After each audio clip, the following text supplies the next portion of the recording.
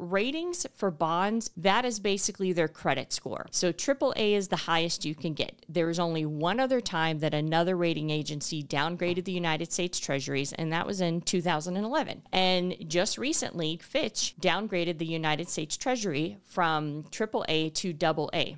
Anything below a BBB is considered a shitty FICO score, and it's not considered investment grade. But this is a vanity thing for the United States, because when we have turmoil in the globe, there's what we call a flight to quality, and they rush to countries that are secure. The United States is a fan favorite in the event of a flight to quality. Our AAA rating is a big deal. Now, a drop to AA plus is really not that big a deal, but of course everybody's freaking out, and Janet Yellen is saying that the data is outdated that they're using and saying that it's arbitrary.